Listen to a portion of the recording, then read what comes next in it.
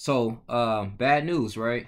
Bad news. I found this out yesterday, and Sonya Massey, a 36-year-old woman, she was unalived by a deputy cop. Now, this all started. She allegedly thought it was like a prowler in her area, an intruder, and so the cops, the deputies, they showed up. They did a little runs around her area, and then they, knocked on the door to get her attention, and she slowly approached there, and they was talking, but things start to get escalating for no apparent reason. Right now, when she was trying to find her ID, and then that cop was definitely very unprofessional from the start anyway. But speaking of all that commotion, whatever, they didn't find any intruder. The cop noticed, Sean Grayson, he noticed that, hey, okay, it's a pot of boiling water. I just cannot, that's a safety protocol. Can you go ahead and just turn it off? All right. She's like, all right, cool, whatever. She walked over there, turned it off and actually dumped it. Now I had to watch the video a few times. All right, she dumped it. So it's pretty much no intent, even if his state of mind thinking that he was going to get thrown, boiling water on him, right, and hurt. So she picked up the oven mitts like any normal person would, poured it out, and I think she made a joke, or I don't know, maybe she was intent, because this definitely was a demon. I rebuke you in the name of Jesus. She said that, and so according to this perspective in this video, on his the body cam footage from his partner, he ended up pulling his gun. He said, "You better effing not. I'll shoot you in your effing face." Things escalated so quickly for no apparent reason. So he pointed the gun at her, even though now Sonya Massey didn't have no intentions. No intentions. What was she gonna do with him? So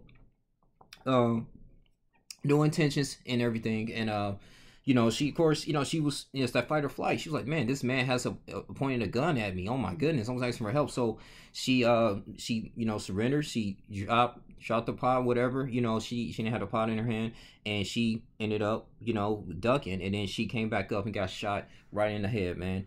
And which was really crazy too.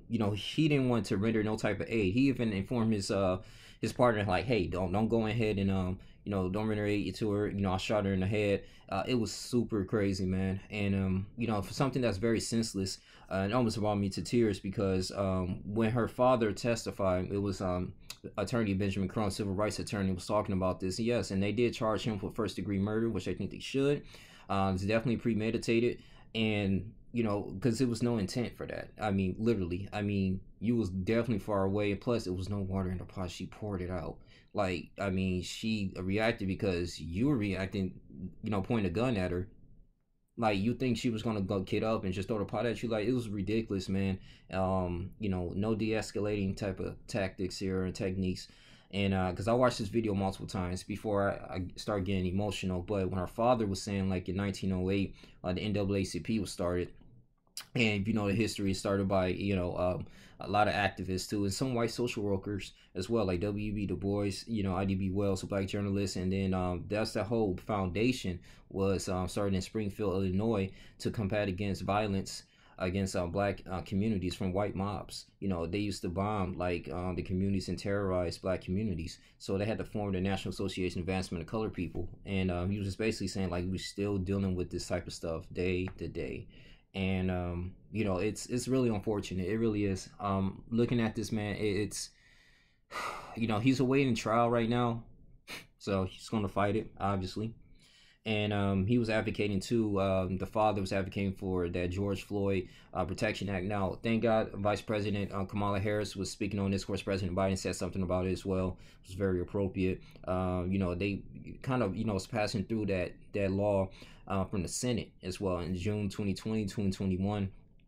And with the policing, George Floyd Policing Act, that's going to incorporate, like, okay, the ban of chokeholds, things of that nature, de-escalation of forces.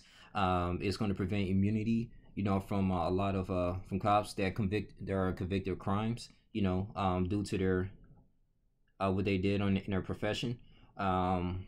Also too, I'm reading this too, is creates a national police misconduct registry. So the registry will actually track police misconduct and ensure that officers with a history of excessive use of force or other misconduct cannot move between departments, and their recruits will follow them. Yeah, the records will follow them. Metadata data Mandated data collection. The act requires the collection of data on police encounters and the use of force, broken down by race, gender, disability, and religion to identify and address patterns of discriminatory practices.